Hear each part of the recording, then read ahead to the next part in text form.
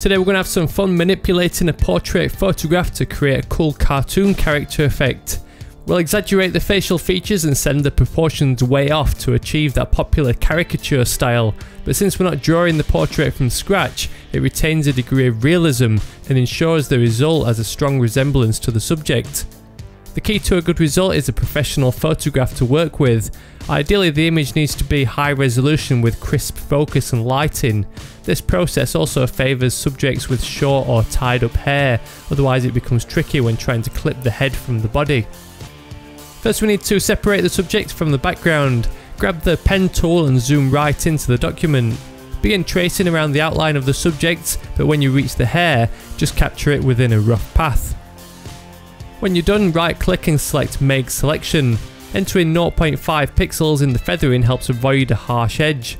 Copy and paste this clipping onto a new layer, then fill the background with white. The channels method is the best way to clip out any fine hairs that are against a clean background. Switch to the channels panel and find the channel with the highest contrast. Drag that channel over the new icon to duplicate it, then select the dodge tool. Reduce the exposure to under 50% in the top toolbar, then paint around the edge of the hair to brighten the whites. Switch over to the burn tool and reduce the exposure. Paint over the hair to increase the contrast. Toggle back to the layers panel and command and click on the clipped layers thumbnail to load its selection. Switch back over to the channels to safely use this mask to paint over the subject with a black brush. Be careful when you reach the head though, that needs some fine control to capture the main facial outline.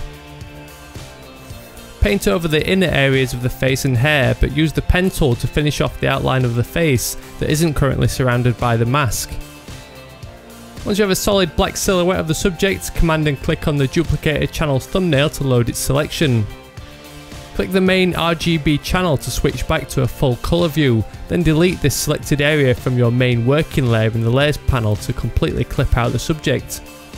Grab the pen tool again and draw around the head of the subject. Most of the portrait is already clipped out, so a rough selection will do, just make sure you carefully follow the line of the chin. Right click and select Make Selection, then copy and paste the head onto its own layer. Rather than scale the head up, we'll scale the body down to retain the image quality. Select the main body layer and press Command and T or go to Edit and Transform. Hold the Shift and Alt keys while scaling the layer to keep it in proportion. Move it around until the comedically large head looks as natural as it can be on the body. Select the head layer in the layers panel, then use the pen tool to draw around the eyes. The subject in my example is wearing glasses, so I'll cover this process first, then explain the slight difference for portraits with naked eyes. Trace around the inner edge of the frame with the pen tool, then right click and choose Make Selection. Copy and paste the selection onto a new layer, then reduce the opacity slightly so you can see the original image underneath. Press Command and T to scale the eye, then reposition it by roughly matching up the centre of the pupil with the original. Return the opacity back to 100%, then switch to the Paths panel and command and click the thumbnail of the path that outlines the frame to load its selection again. Inverse the selection, then hit delete. Actually, rather than deleting, using a layer mask would allow you to reposition the eye if necessary. The process is a little different with naked eyes. The selection just needs to be rough but leaving plenty of padding around the eye. Copy and paste the selection onto a new layer, reduce the opacity and scale the eye.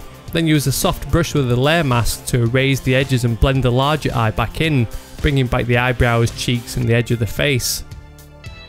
Repeat the process for the other eye, scaling it to roughly the same size. Now this is an afterthought, but ideally we would have scaled the head and body layers down rather than scaling the eye layer up to retain full image quality. But if you're working with a high resolution photo to begin with, the interpolation isn't that noticeable. Select the new eye layers along with the head layer and merge them together with either the Layer Merge Layers menu option or the Command and E shortcut. Next go to Filter and Liquify, and this is where we can have loads of fun exaggerating the subject's facial features. Select the Pucker tool and alter the brush size with the square bracket keys until it covers the nose. Click 1 or 2 times to subtly reduce it in size. Switch over to the Bloat tool and alter the brush size so it surrounds the mouth. Click a few times to enlarge it. Select the Standard Warp tool at the top of the Liquify toolbar and carefully readjust the face using a large brush to exaggerate their facial expression. So for example, if they're smiling, bring their cheeks up to enhance the smile, or if they're frowning, move their brow down. OK the changes, then select the body layer from the layers panel and go to filter liquify again.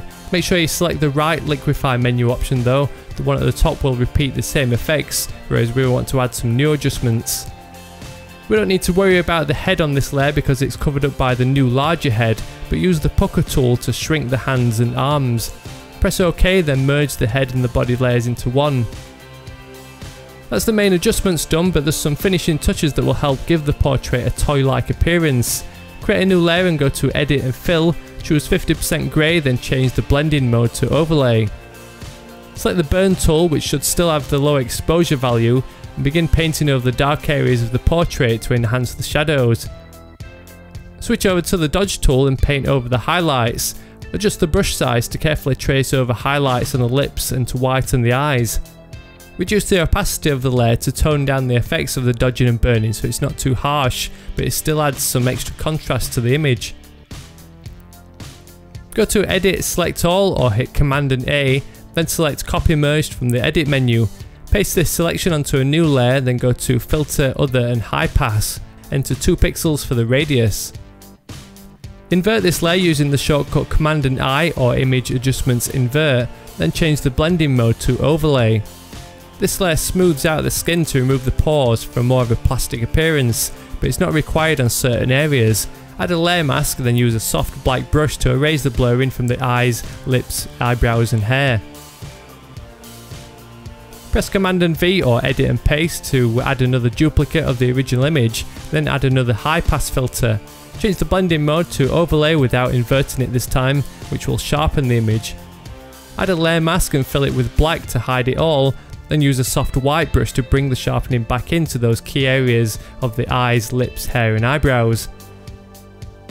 A final selection of everything can be made by command and clicking the main working layer's thumbnail, then selecting Copy Merged and pasting it onto a new layer. The new background can then be added and the canvas cropped to size to finish off the effect. So if you enjoyed this tutorial, a thumbs up or a share with your friends on Twitter or Facebook would be a great way to help spread the word about my tutorials.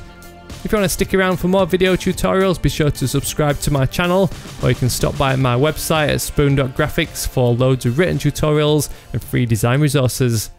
So as always, thank you very much for watching, and I'll catch you all in the next one.